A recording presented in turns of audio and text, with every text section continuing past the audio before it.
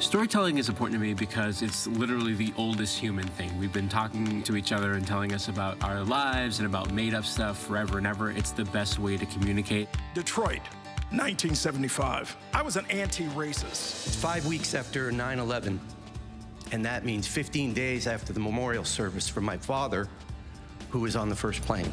And her eyes start filling up with tears because I realize she's in shock because I'm passing as male and she has no idea. I really believe that you can't be enemies with someone if you actually sit down and hear them tell their story. I'm speaking to you in Spanish and you're speaking to me in English. Why? And she says, I thought you were one of them. It's Saturday morning, and my sister and I put on our tackle football gear.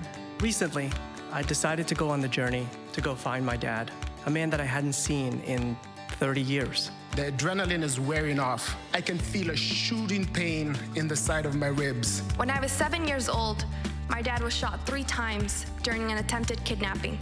We picked up everything, my family and I, and we immigrated to the US. We knew that it was better to be together than apart. When you're listening to another person's story, you kind of get wrapped into what they were feeling.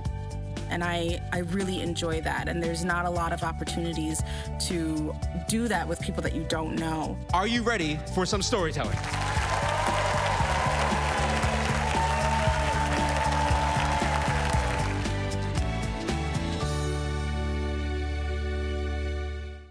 Hello and welcome to the Stories from the Stage Learning Series.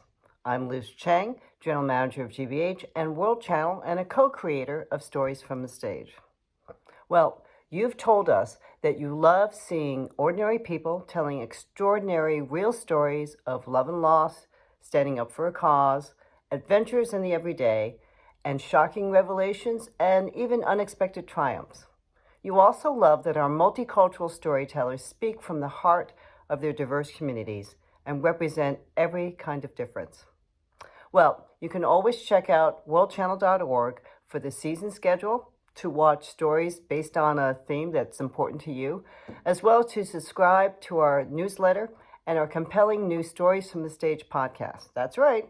You can listen while driving, shopping, and going to work. And now I'd like to introduce you to someone who has dedicated her career to transformative stories that can make a difference in our lives. Our longtime story coach and friend, the fabulous Cheryl Hamilton. Hi, Liz. Thank you so much for inviting me in that very nice shout out. And thank you to everybody else who's tuning in today. It's so great to spend this afternoon with you for a short period talking about something near and dear to my heart. As Liz said, I've been doing storytelling and speaking for, I was thinking about this morning, since middle school when I first signed up for the speech and debate team. So it's something I do think about a lot. I actually started with speech and debate, continued all the way through college, then went into a profession that enabled me to travel around the country, giving presentations and speeches and keynotes. And I stumbled into storytelling about 12 years ago, storytelling in the sense of performative storytelling on stage, sharing personal narratives like we produce here on Stories from the Stage. About 12 years ago when I saw an ad that said, "Do you have a story to tell?" And I was curious, it was a storytelling class. And now I sort of spend my time in both worlds. But today we're going to talk about what is that? Is there really two worlds, two stories versus speeches? You're going to find out, a bit of a spoiler alert, that there's a lot of similarities, but there also are some distinct differences. And we're going to focus on that this afternoon. Today, we're going to first talk about that subject, but also we're going to watch one of the stories recently featured on Stories from the Stage from our Cast Your Vote episode, performed by Eric Brooke, who's actually with us backstage and will be joining us for the live Q&A. Eric is a leader in the technology industry. We met through politics, and he's recently also dipped his toe in the storytelling on stage world. And then finally, we're going to have a live Q&A with all of you. So if you do not have your Q&A feature open, please do. You can use it both to comment, but also to ask questions, whether about tricks about storytelling or speeches, or even to make an observation of like, which do you like more? Which do you feel more comfortable, or which do you find harder? Because they are different in many ways. But let's jump right into this question of what is stories versus speeches? Now, The truth is, there's particularly as storytelling is becoming more popular, more the buzz, more the conversation piece, that I argue that you don't tell many speeches without a story, but there still are sort of two directions you can head. So I'm going to go through a series of questions just to start sparking your thoughts of like, what do I think the difference is? So let's pull up those questions.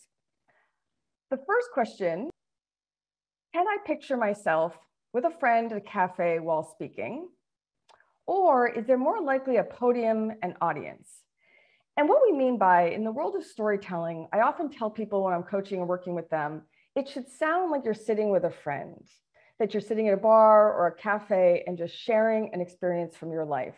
That should not only be the style of the writing and the presentation and the tone of voice, whereas a speech doesn't have to always, of course, behind a podium. I'm someone personally who likes to walk around on stage when delivering a speech, but it should have a little bit more formality to it. You wouldn't sit at a coffee shop with your friend and deliver a speech directly at them nonstop for 20 minutes. That would be called monologuing. But that's one thing to consider. The next question that I ask myself when I'm in that tug of war of like, is this a presentation or is this a story, is, am I inviting an audience to follow me on a journey, or am I pointing them in a direction? And I should say that Stories from the Stage focuses entirely on first-person narrative. So the lens that I'm bringing to today's conversation is from that place, like our first-person narratives. So am I bringing you into my life and taking you with me on a journey? Or am I choosing deliberately stories, facts, arguments, information that I'm hoping will lead you to a certain place by the end of my presentation? The next question that I like to ask when I'm thinking about this is, at the end of the day, is my goal to share an experience in order to form a personal connection, like a really meaningful exchange moment with somebody? Or do I implicitly want to convince somebody to think and act differently? Now, I love that some people have already started using the QA and sharing some thoughts today. Obviously, in both delivering a story and delivering a speech, you inevitably want to create a connection with your audience. It's incredibly important. But the difference is in this sort of one-on-one conversation around shared values and shared values and shared experiences and reflection, it's still a little different.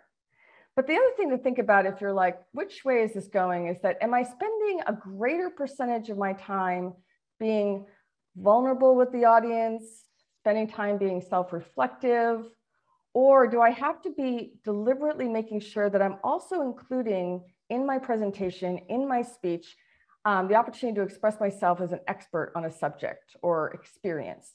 So that's another thing we think about. The reason we wanted to host this event today is that at Stories from the Stage, we invite anybody, and I mean anybody, to pitch a story, to perform on Stories from the Stage. We believe everybody has a story. We all tell them time, whether you're someone who does this full-time professionally as a storyteller, or you're someone that's curious about and wants to enter the craft, we want you to pitch to us.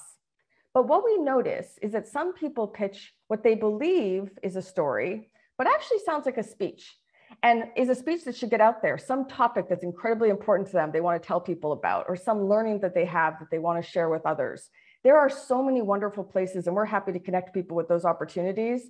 But for us, we're first-person storytelling. We also discover that sometimes someone pitches what sounds like a story, but then when we inquire about it and we get the audio and we listen to it, it actually sounds more like a speech. Now, that doesn't mean that you can't participate in the program. It just means we're going to ask you to think differently, to have less of that call to action and more of the self-reflection and the journey elements together. But we're going to unpack these more, but what I want to do is give us some story to work from, to think about and sort of do the comparison with. And so we're going to share, again, Eric Brooke's story from Cast Your Vote about his time running for office in England. It's 2005, and I'm in a pub in North Cornwall. North Cornwall is this bit at the bottom of the UK. It sticks out. This is London, this is Scotland. And I'm in this pub. I'm drinking cider. Tastes good. I love cider. I'm watching the bubbles trail up from the bottom of the glass to the top of the glass. And in the background, there's an argument. The argument's about me and whether I should be a candidate in the upcoming election. So a little while ago, Dan Rogerson, a good friend of mine, reached out and said, hey, will you be my campaign manager? I'm going to stand as a parliamentary candidate in the upcoming election. I go, sure, yeah, I'll do that. I can take some time off work and everything else. He also says there's a catch, that there is a county election happening at the same time.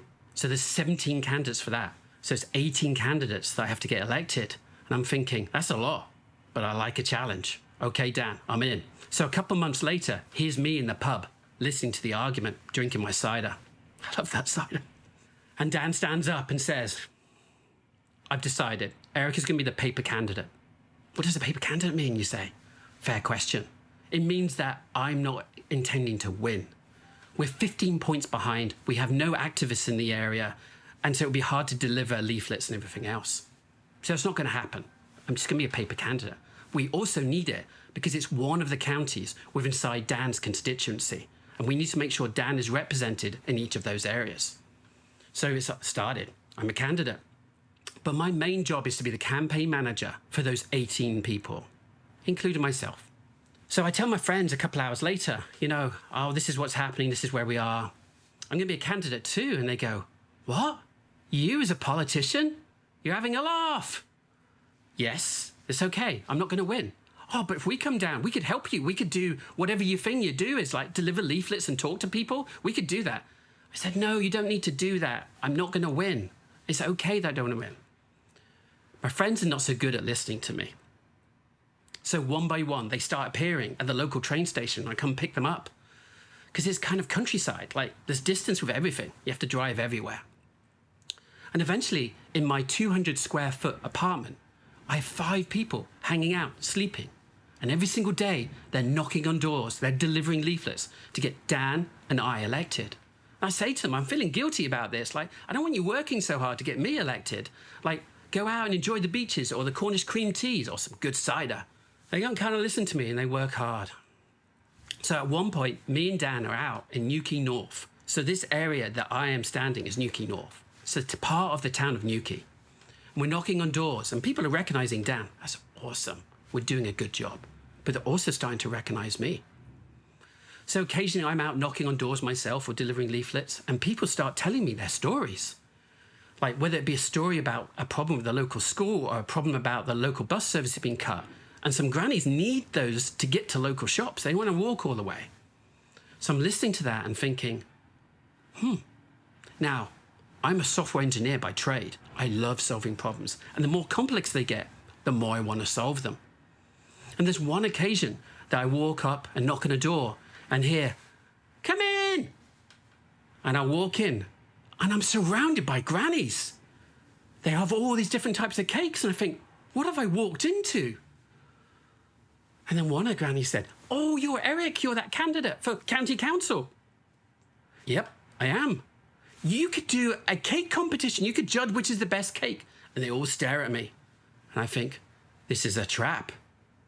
So one by one, I taste each of their cakes. They're great. There's a chocolate one. There's a one with raisins and currants. There's one with cherries. There's one with nuts. I like the crunchy ones. And I say, these are all good qualities. And one of the grannies said, you'll be a great politician. You didn't answer the question, which is the best. And nor shall I say. They like me either way, and they say they're going to vote for me. And as I walk from there, I think, wow, God, I love this place. I love the people. I want to solve these problems. So my father, just so you know, he's British, stiff upper lip, you know, tough. My mother, she's Argentinian, flamboyant, artistic. And she falls in love with things hard. And I'm kind of falling in love with Newquay. But no, I have a job back at London. I need to pay off debts. I can't do this. But I kind of want to do it. Months later, we're still campaigning. We finished off. It's now election day. And I'm in a gym. Inside the gym, there's 18 election counts going on. Votes are being counted, whether people got the X in the right box or whether it's just outside. People are arguing about, is this a vote for this person or not? I'm paying attention to Dan Rogerson's campaign.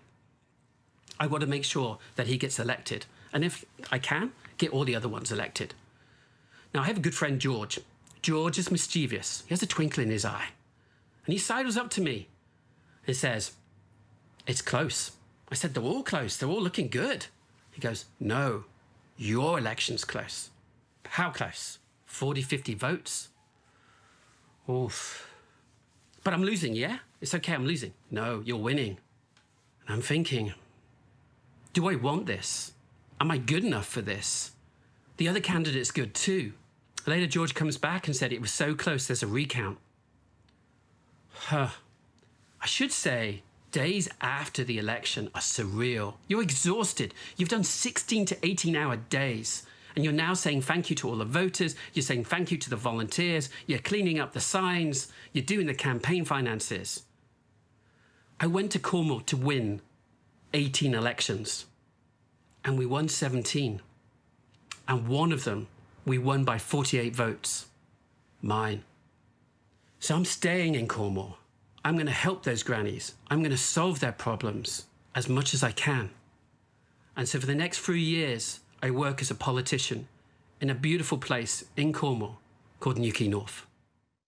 The reason we picked that story for today is because naturally, when we think of people who give a lot of speeches, we think of politicians. We think about people in leadership. Eric has spent a lot of time giving speeches and also discovering the art of storytelling. And so have I. I also come from a background of working on the political campaign and working in that space.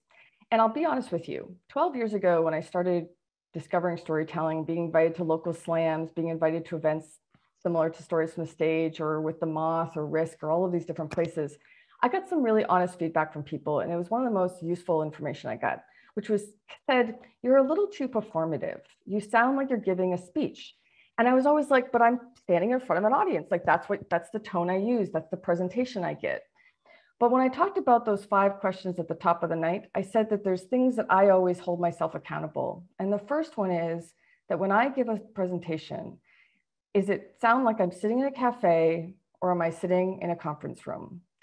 I want to bring up a slide with Eric's opening quotes from his story, because I think it's kind of fun that literally his story starts by sitting in a cafe. And the delivery that Eric gives throughout the story is one that I can imagine him telling this with me with a glass of cider together in that pub in England. But I know in my heart that it would sound differently if he was on stage. Now, I'm not saying the whole presentation, because you're still going to be yourself and authentic when you're on stage sharing a story. But there's, again, a little bit less of a formality. And there's also a staying in the moment the whole time. And so you want the tone of a story to sound like you're telling a friend. And you're not trying to tell 100 people necessarily at the same time. So that's number one. The thing I like about this quote also, besides the fact that I'm already drawn in by imagining myself sitting with Eric, is that he also very quickly presents the conflict in his story. And if you know something about storytelling, you know that a great story needs a really good conflict that's going to keep us on the edge of our seats. And that conflict can be some external, as I always joke, like some bear chasing you down the street, or some internal conflict, like a belief about yourself or a belief about an issue or a struggle you're having, which, as we hear in Eric's story, is not only like, can he win his seat, which is an external conflict of whether people vote for him, or does he even want it? Like a very personal internal question. The second thing I said that's a question I ask myself when I'm deciding story speech, is that, am I, again, having an experience that I'm taking the audience on a personal experience with me, or am I trying to direct people in a certain way to a certain point or a certain understanding or something that I want them to know? Now, I don't know about you, but when I grew up in the world of speech and debate and public speaking classes, I was always drilled into this particular formula. I was told over and over that you tell your audience what you're going to tell them, you tell them, and then you tell them what you told them. Now, obviously, repetition is an incredibly important skill, particularly in the world of speeches. It's very effective. We can look at people like Obama and other amazing orators that use repetition many times to reinforce, either through imagery or literally a sentence. But the thing about the tell them what you told them, and tell them again, is that you actually give away your ending. And this is where I said that early on, that the difference between a story and a speech is not always very clear cut. In a story, the last thing I'd want you to do is tell me how it ends. I would hate for Eric to tell us that, and I happen to win, and now tell us a story, right? That would have been very uninteresting to us. We want to keep in suspense. But I say when you write a speech, also don't give away your ending. You can tease at it, but if you tell them what you're going to tell them, They've already heard you and they will start to tune out. And so those are one of the ways that I've sort of used the crossover between the two skill sets. But in Eric's speech, I love that he tells us, he brings us into this really wonderful moment. And my favorite part of his soul story is when he's with those grannies. He says, so one by one, I taste each of their cakes. They're great. There's the chocolate one. There's the one with the raisins and the currants. There's the ones with the cherries. There's the ones with the nuts. They all have good qualities. And one of the grannies says to me, you'll be a great politician. You didn't even have to answer the question, which one is best? And he says, nor shall I say. They like me either way, and they say they're going to vote for me. And as I walk from there, I think, oh God, I love this place. I love the people. I want to solve their problems. Now that is storytelling, and that Eric has brought us into the scene. He's painted this wonderful picture in our minds about who's there, what are the smells, literally in his case, what are the tastes, what's the outcome. If Eric was delivering a speech, now he could use this to reinforce whatever the topic is, but it might sound a little differently. For example, let's imagine that Eric was teaching a speech, giving a speech or a training to young aspirational politicians that are asking Eric, so how does canvassing work? Like, what do you do on a canvas? He would say, well, here are some things to consider. You want to connect with your constituencies. You want to be authentic. You want to listen to them. You want to be in the moment. You may not want to give away too much, depending on if you don't know which way they're leaning. You want to be affirmative. And then he would use the story. He wouldn't necessarily leave us only with the anecdote. The third thing I think about when I'm choosing, again, this path, speech versus story, is that, again, am I doing a connection, a purely human moment, an experience where I'm unpacking something I thought about differently or something I had doubt about, a learning transformative moment, or is there a call to action? And this is where when people pitch to Stories from the Stage, or even when they're preparing for their stories to perform on a television show, we've seen that people have the most trouble. Because they'll tell a beautiful story and they'll get to the last part of the story, and then they'll fall into the trap that all of us did, I did in the early days, where it's like, okay, so what I took away from this experience was, or what I would like you to know about this experience is, which really starts to sound like a speech. Because here's the secret to storytelling.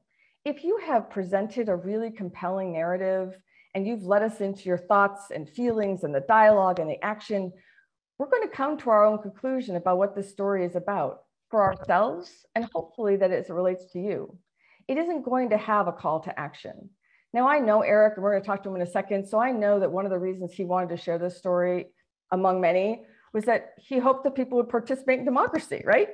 But he didn't end his speech by saying, and so by the way, I also would like you to go out and vote. I would also like you to consider running for office. He didn't give us a call to action. But a speech would. A speech would have us in some way be inspired to do or think differently. Now, that doesn't mean when you tell a story, you don't implicitly hope that maybe someone would do or think differently. It's just not your driving motivation. For example, I worked for 20 years with refugees. So I do a lot of stories about my interaction with refugees in the world, some of the moments I've shared with people, some of the lessons I've acquired. But when I'm invited to do a storytelling event, I tell a singular or some event with somebody. Now, when I'm telling it, am I hoping that people might think differently about people who come to this country, or might I introduce someone to a different cultural perspective? Sure, it's why I chose the story to begin with. But I'm not totally telling a story just to teach people on, here are things you need to know about refugee resettlement in the United States. Here's some things you should think about when you integrate people in your community. That's a different event. I love doing those events as well, but there's still a difference at the end of the day. Eric's ending is one of my favorite endings because, again, he fights that tendency to fall into, and the moral of my story is, or here's what I want you to take away. Instead, if you remember and listen to it again later, he says, I should say days after elections are surreal. You're exhausted, you've done 16 to 18-hour days, and now you're saying thank you to all the voters. You're saying thank you to the volunteers. You're cleaning up the signs. You're doing the campaign finances. I went to Cornwall to win 18 elections, and we won 17. And one of them we won by 48 votes, mine. So I'm staying in Cornwall. I'm going to greet those nannies. I'm going to solve their problems as much as I can. And so for the next 3 years, I worked as a politician in a beautiful place in Cornwall and Newquay North. If you think about Eric's story, we learn that he's credible. He was encouraged to run for office. He was asked to run a campaign for 18 different seats, but he's not going on and on about his background. Instead, he spends a disproportionate time, because it's storytelling, talking about his insecurities, his doubt about running for office, about his feelings about, should I even do this? Am I wasting my friends' times? If we were giving a speech on the importance of running for office, we might not spend as much time talking about how he didn't even want to run for office. Instead, you'd focus on how to overcome perhaps some doubts, but you wouldn't dig deeply into that space as much as he did in this beautiful story. Well, let's bring Eric on screen, because I know that he has thoughts about his experience and the difference between the two styles. Because when let's bring him up. Hey, Eric. Hey, Cheryl, how are you doing? So we both love a good backstory. So I'm going to confess to our audience now that actually Eric and I know each other from that particular election. People often ask, how do you get on Stories from the Stage? And most people pitch to the show directly, which we encourage you to do. But sometimes when we have a particular theme, we go out and look for people that might have, obviously, if someone's a cast your vote, we were thinking about politicians. Or if we're thinking about Time Out, which was one of our shows we recently filmed, we were looking for sports people. So we're deliberate also in searching people. But you're an interesting backstory, because we had somebody who unfortunately had an emergency and we needed to fill in 72 hours. And I had known Eric from years in politics. I knew he was a great at speaking. So I reached out and I said, would you consider doing this? Eric, what was your experience like in terms of crafting a story versus working on speeches, which is a place you spend a lot of time? I think stories are real. I think Liz said it, that they have heart. There is emotions, all of them, the good and the bad and the ugly. And so I think, yeah, it's real. It wasn't something I made up. This actually happened. That probably the Eric that started at the beginning of the journey was different to the Eric at the end of the journey. So I think those equations, all of those things kind of come into it. Like, yeah, it's real. I think that's probably the biggest takeaway for me. What did you learn about storytelling through this process? And you had to do it quickly. So what were some of the things you learned and you had to do differently? I think probably one of the things that you mentioned was the theme, the suspense of like, because I'm an engineer, I'm quite direct, I'm quite practical. So sometimes it's skipped to the end, but with a story, you don't do that. You have to kind of like delay or, I want to say the word hide, but the word hide is wrong. It's more that I'm just not going to tell you that little bit until the very end. So I think that's definitely an important part of it. Some people would say in jokes or humors, it's the punchline almost. It's like, did you or did you not? So the creating the suspense, I think, is the thing that you absolutely mentioned. I think sitting with friends is something I naturally do. That's the way I prefer to talk. And talking to people as equals is also how I prefer to talk. So that came, I think, fairly naturally to me. But really, how do I pace the story? How do I actually tell this story? And what are the elements that are important to the story? Because there's a lot more to that story, but it's kind of like, here's the edited version of it. So yeah, it was figuring out how to navigate that was part of the journey. Yeah, you had mentioned to me the editing process was, you took some tips though from your previous speech writing. What could you draw from though in your speech talents?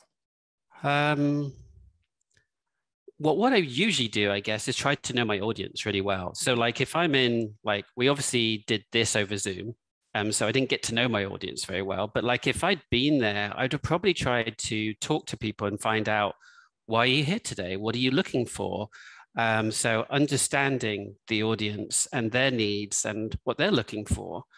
The other thing, I guess, would be, again, like in a speech, is you're paying attention and storytelling to your audience. How are they emotionally reacting to what I'm saying? Which words seem more powerful to them than other words? So I think paying attention to your audience, which is very hard in Zoom because you're just talking to a camera, really, and you're not even meant to be looking at the person that you're talking to. So those are a couple of the elements. I think the other thing is pacing, and practice. I would definitely say that speeches that matter, I practice a lot.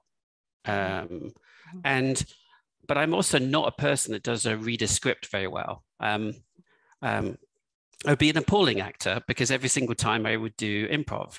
But yeah, there's a lot of connection with improv in that, and that's the way I'd prefer to talk. Well, how are you different? I mean, you started telling speeches. I mean, you were running for president of your university, and you've been doing this a lot. What have you changed in 20 years? So I have more experience. I've met more humans. I've met more diversity. I've met more cultures. I have spoken different languages. All of that changes how you think about words. I think probably some of the biggest changes, though, were when I started doing improv. So for a little while, I did improv at Second City and Annoyance Theatre, both in Chicago.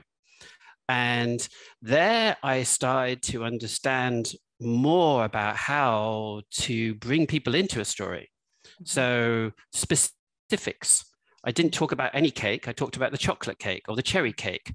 I talked about how I felt about the cake. Painting the picture was the words that you used. But you paint the picture, but then you also got to talk about something specific so that you feel like you're there. I think even when I was talking about the cider, I don't remember what I said, but I probably said something like I was watching the bubbles trail up to the top of the glass. How do I bring people to almost see from my perspective, through my eyes, my things, but also paying attention to that? That's not everyone's perspective. Like sometimes people will be in third person as opposed to first person in their perspective. So yeah, I think improv was probably the biggest change for me.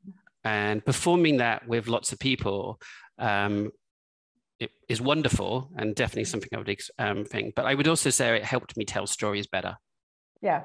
Could I add one more thing? Of course. I think stories add empathy. And I think the world needs empathy. Like we don't understand everyone's journey, everyone's perspectives. And I think if you tell a story about your life or something or someone else's life, it generates empathy and then builds human connection. And I think in the world of Zoom and video calling, we need much more empathy. Absolutely. The next question is, how do you include stories in a speech so that you're sharing a personal experience and want to create an experience for the audience and give a call to action? Where can I get help integrating the two? That's a great question. Eric, do you want to jump in, or how do you give me I'll let you start this time. Yeah, so I'm going to stay in my speech world for a second. One of the things I do is I try not to do too many anecdotes if I'm giving a speech, because again, people can get lost in the stories and excited to entertain and realize that they might have not caught the point every time. It's usually the case that I start with a story. It grabs the audience. It allows me to build a personal connection very quickly. I can sneak in some, credibility pieces. But then what I do is I reference that story repeatedly throughout the presentation, so that I don't lose the story thread, but I also don't lose my goals in my presentation. It's like, remember that thing I told you at the beginning? Here's how it played out later when I'm talking about a particular part. That's one thing I do. Eric? And it actually reminds me of comedy, callbacks. We all love callbacks. And I think it's a great technique of bringing in a theme, is introducing, and you see a lot of stand-up will often talk about a story at the beginning and then not tell you how it's connected. And then later on, it becomes revealed, which is great storytelling, just based in comedy. So I love the idea of callbacks. And if you could do that, I think that really, it reinforces it and it's fun. I also find that the best times I use stories when I'm trying to give a speech, a presentation, a talk, is when I want to illustrate something I did wrong in my career, or a moment of learning, right? Where I'm able to be self-deprecating. I'm able to show the transformation of learning, because that's when people really get entertained. And again, it shows me and it reinforces my credibility on a subject. It's like, listen, I know I did this wrong and I don't want you to do it wrong. So let me tell you about this fun time where something didn't go the way I planned, and here's what I learned from it. I think that's when you can use them well. And then people like that. They also then avoid doing something you did incorrectly. Another question is, many story slams have a theme. Does the theme need to be spelled out during the storytelling? Absolutely not. In fact, hinting and having the theme come through without saying, and my story is about, or using the exact word, The first time I competed in a storytelling show was here in Boston at Club Passim, and the theme was Genesis. And there was so many different interpretations, and that's why we love storytelling shows. You have no idea how someone is going to go. And I ended up sharing a story about a friend of mine who was trans and had gone through a whole, went from being one of my friends who I knew or presented as a he, and in fact was a she, and it was really exciting, and it was a really wonderful experience. So you can do anything. In fact, I actually love the stories that people are less explicit. Like, just, we'll feel it, we'll know if you've hit on the theme. I also want to say for people that want to be on Stories from the Stage, don't let the theme intimidate you. If you have a great story and you want to pitch it and you're not sure, go ahead, because as somebody who's behind the scenes, we can sometimes see the lines drawn that you don't see when you're thinking about a story too. So something to consider, because we love hearing about some great stories. Eric, I am curious though, when you were being a campaign manager and you were telling people to go out and give a good speech to your aspiring politicians, what did you tell them? 2 or 3 things that you said are must-dos when you're presenting. Interestingly enough, I would say don't talk, listen. I'm trying to think how to appropriately say this. My filter is on, say what you're going to say and then stop talking. Because the point of like those kind of like engagements is a dialogue. Politicians need to learn from resident citizens and everything else. So listen more, then describe your understanding, and then describe how you feel about it. Like, how does it matter to you as an individual? So I would see it as a little less storytelling and a lot more dialogue in that context. That's a great point. In fact, it's also why something else, since I started doing this, that I've been much more open to is to share my story and speeches with people before, to be willing to have helpful feedback.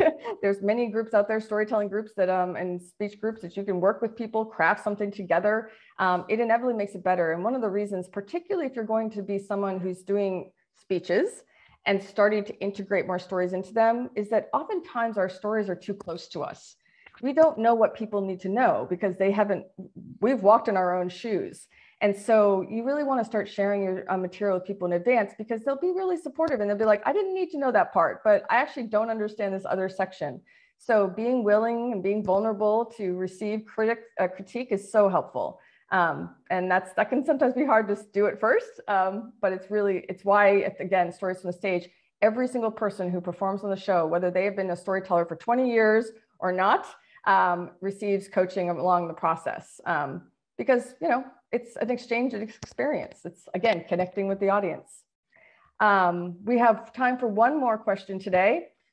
What do you think about querying your audience in either speeches or stories, asking them questions during the presentation? Ooh, Eric.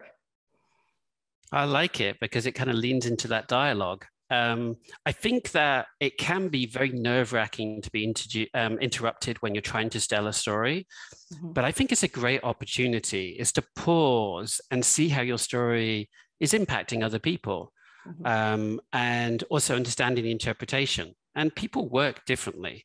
So I think if you know your story really well, and you've processed all the emotions that's within that story, pausing is sometimes a good opportunity. But I would say it can be also very hard if you're very nervous. And you see, again, that in stand-up, like sometimes the comedian will put the person down as opposed to rise them up. Right. I would suggest if you have it in you in the moment, rise them up. But I also appreciate, particularly if you're on stage, it's very nerve-wracking. So, yeah, but listen to it. Ask them to sometimes repeat it. I think to reinforce, Eric, what you said about knowing your audience, it's also important to know your, I'm going to use producer for lack of a better word, whoever is inviting you to speak, they have a reason that they've invited you specifically, and they've had many years of experience inviting others. They're going to know their audience. They're also going to know what they're hoping that you're going to bring to an event. So you should be asking them, like, is this an audience that I can be proposing a question to, even if it's rhetorical, even if it's just a question that I'm going to take a few minutes and let them reflect on. I'm not actually asking for verbal responses, but I want to give them space to consider before I move on. They're going to tell you, and you want to heed their advice. You can also say, I've tried this elsewhere, and see if you can convince people. I will say the times that I don't like to be very direct about when people use a story is if it's their opening line and they're like, have you ever felt this way? The truth is that always, almost always, I don't want to make inclusive statements, but most always can be replaced by an actual scene that will remind us of a time that we thought like that, rather than just saying, have you thought or had a moment like this? I know that I did a TEDx talk where I talked about the things that people carry in their suitcases. I asked a question, but I didn't have time in that forum to let them actually answer. But when I do it in schools or I do it with class, smaller groups, then I always let people answer. So we do have to wrap up, but I will say that the takeaways, Eric, that I took, and maybe you can add one or two, is know your audience, know your producers, what they're looking for, know what you want people to take away. And maybe in a storytelling, it's a particular theme or lesson or transformation you had, or if it's a speech, it's a particular call to action. Again, they can overlap, but one is driving more in a speech versus a story. Eric? Paint the picture really well. Not everyone has lived your journey. Not everybody understands the world as you perceive it. Find the specific things that you really want to focus on so that you probably teach them a lot about yourself. So you may be sharing in those. Those are the two I would say, is help us come into the story and join you. Right. So thank you for joining us. It's funny, we called it stories versus speeches, but the more and more I thought about it, it's really take the best of storytelling, take the best of speeches, and give your best presentation would be the thing I would leave you with. Have a wonderful afternoon, everybody.